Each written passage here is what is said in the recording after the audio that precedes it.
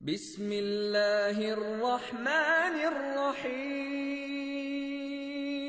ادع إلى سبيل ربك بالحكمة والموعظة الحسنة وجادلهم بالتي هي أحسن إن ربك هو أعلم بمن ضل عن سبيله وهو أعلم بالمهتدين।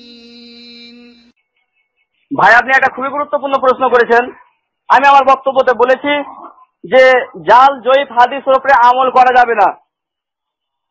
আর বিশেষ করে ভাই প্রশ্ন করলেন যে আরাফার দিনের যে রোজা, আর সেই রোজাটা সম্পর্কে আমি বলেছি, তার ফজিলত সম্পর্কে আমি বলেছি যে 1 বছর আগেকার গুনাহ এবং 1 বছরের পরের গুনাহ মাফ হয়ে যাবে, এটা আমি উল্লেখ করেছি।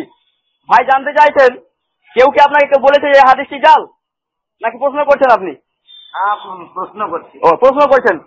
প্রথম কথা হচ্ছে যে এই হাদিসটি হচ্ছে সহিহ হাদিস, জাল হাদিস বলার কোনো উপায় নেই।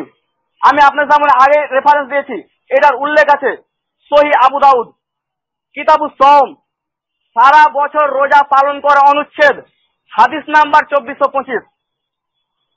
আল্লাহ রাসূল সাল্লাল্লাহু আলাইহি ওয়াসাল্লাম বলছেন, আরাফার দিনের রোজা আমি আল্লাহর কাছে আশা করি যে এর দ্বারা তিনি 1 বছর আগেকার গুনাহ এবং 1 বছরের পরের গুনাহ আল্লাহ সুবহানাহু ওয়া তাআলা ক্ষমা করবেন।